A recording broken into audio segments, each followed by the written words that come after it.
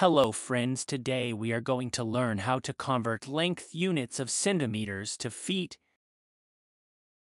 To be able to convert these units, we have to use the conversion factor.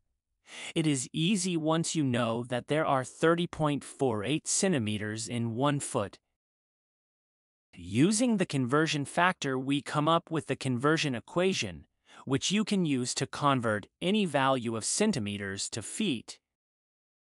In this equation, the centimeter units cancel each other out, and we are left with feet. Now let's try out the conversion equation by converting 100 centimeters to feet. As you can see again, the centimeter units cancel each other out. After the units cancel each other, we are left with the following equation that we will use to get feet. All we have to do from here is divide 100 by 30.48. After you divide by hand or with a calculator, we find that 100 centimeters is equal to 3.28084 feet. There you have it.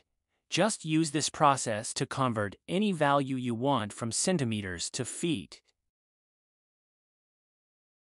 Thank you for watching, and now that you know how to convert centimeters to feet, check out our website fiscalflamingo.com for some other very helpful unit conversions.